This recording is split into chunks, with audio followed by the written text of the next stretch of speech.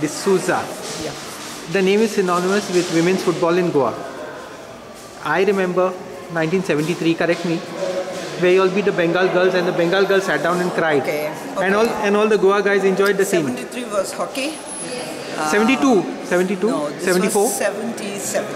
77. Yeah. Tell us about your involvement with women's football in particular, or hockey, or both. I was involved in many sports. Like hockey was the one step before football actually. Most of the girls left and went for football because there was more encouragement and whatever. Until then it was hockey. Really? Who started hockey, women's hockey? Women's hockey was, hockey in those days was big time. And women's hockey... Who was responsible? See, I don't know, but there was an association, I'm sure of that, because I was just a player kind of a thing. I was playing for a team which was from Girim, but I know Aquarius. Yeah, that's how I got to be known and whatever.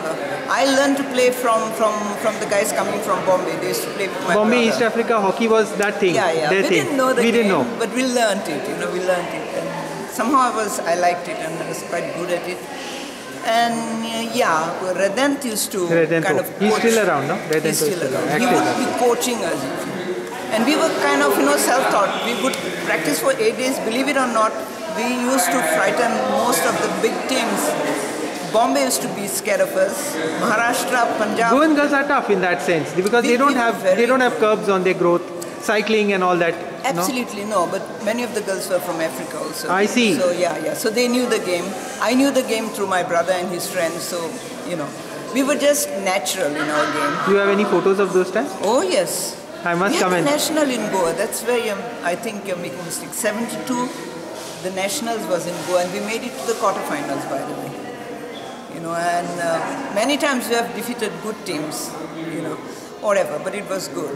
And football came after that. It came after that, basically. Who was responsible for women's football in Goa? I don't think anyone was responsible. The girls themselves were, because I heard that women's football had started, and I used to play with my brother. I knew the game very well, but of course there was no women's football, no?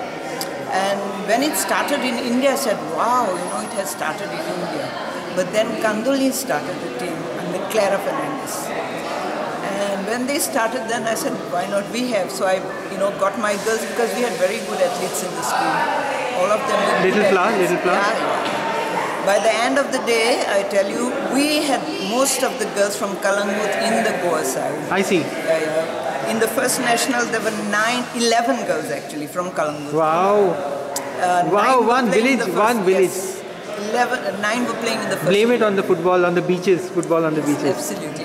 Because I went to the beach with the girls. I said, come, let me show you, a few tricks. And like we didn't want to go to the main place, so I went to on the beach side, and I was teaching them. And then the boys were passing, and they said, what are you all doing here? Come to the ground. We'll take care and we'll start, coaching you all. So that's how we went. And the village was completely behind us. We used to get our kit from all the guys. Yeah. Bahrain return guys, they were the ones who gave us the kit, and the backing was like total. Yolanda, who are the names you remember of those days? Footballers, women? So many. From my team itself, there are so many. There was Helen who represented India also. There was Philomena who was the goalkeeper. There was Ishperanza who was in the first 11 of the Indian Goan side. Rajani. I mean, we were 8 in the first 11. Wow. And representing India, there was Helen, but after 1 year she got married, and that's normally what would happen. And Rekha was there, again she got married. Karapurkar now, she was Kamat, she played after getting married. Name is familiar. Karapurkar. Kamat Karapurkar, she was Kamat. Okay. But she played after. Calangute? No, she played for Calangute afterwards, but she was playing for Penkan, that's Panjim and Kanduli. I see. Because there was a tiff between the two villages, They brought her, and one match we lost. So they said, you brought an outside player.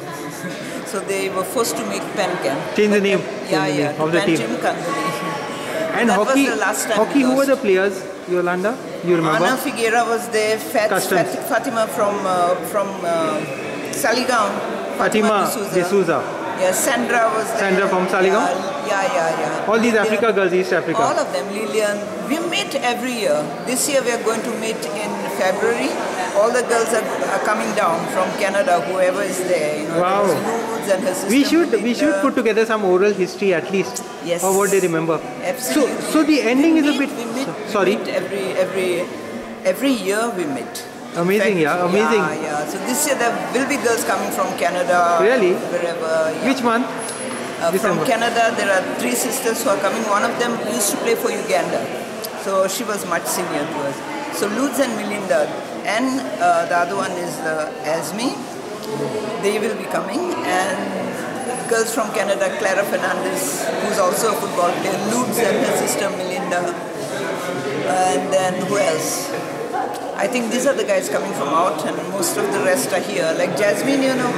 Names Brian, are very familiar. Yeah, you might not know. Jasmine and Brian, they're all sports people. Juliana, she was also a hockey player. We were basically hockey players who moved to football. Yeah, because of the backing. Change of religion. Yes, absolutely. Not that we were not doing good in hockey. I see. In fact, I was selected for the Indian side. But we were supposed to go to Soviet Union, Russia, Soviet Union at that time. And we didn't have good relations, so at the last moment they dropped out. But Loretta represented.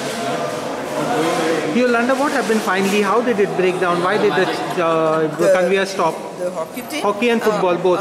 No. Football didn't break down. The Indian team broke down. That's the point. Goa, it's not as strong as it once was. So.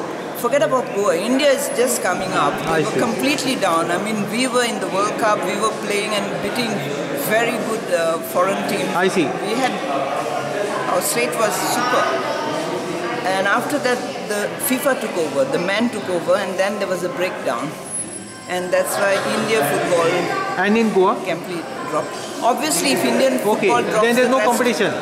The rest drops because some remain with them, some remain here. There was a team that went all the way to Sweden. That was after I left.